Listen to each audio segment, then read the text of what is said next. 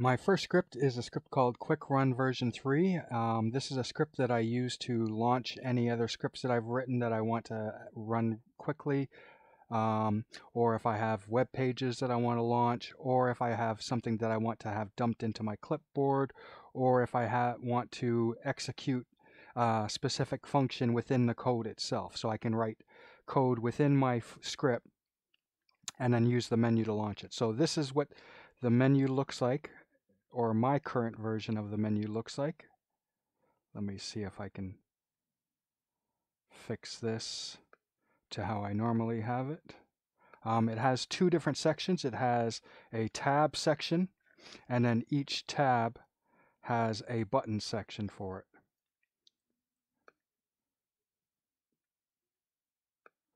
It's resizable, so if you, depending on how you want to lay it out, you can set it up to layout however you want, and every time you launch it, I just press a hotkey and it launches it, sort of like these menus here.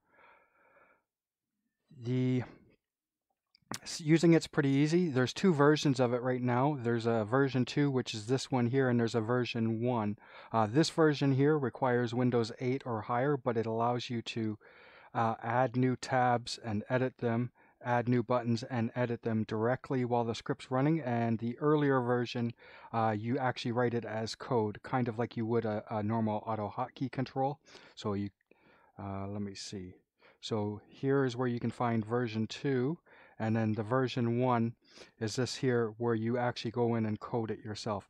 I've created a list of, I've gone over most of the things on how to actually use it, how to add new tabs, how to add new buttons, show the window, hide the window toggle, code your labels, etc., and a couple of examples on what you can make it look like.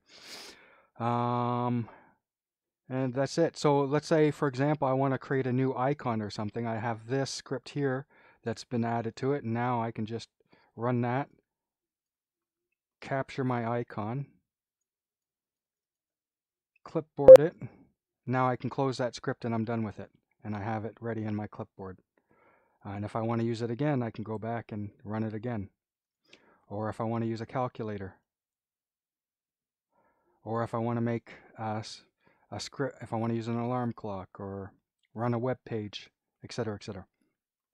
Like I said, also the last thing is that I can have it dump stuff into my clipboard ready for me to paste. So if I want this function here,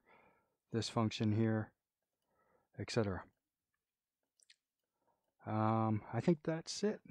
So yeah, Quick Run version 3. I'll leave a link to where you can get a copy of it if you're interested. Everyone needs a script like this. I used to have another one right here, and there's a bunch of other ones available, but if you don't have your own Quick Run script, make sure you pick one up eventually.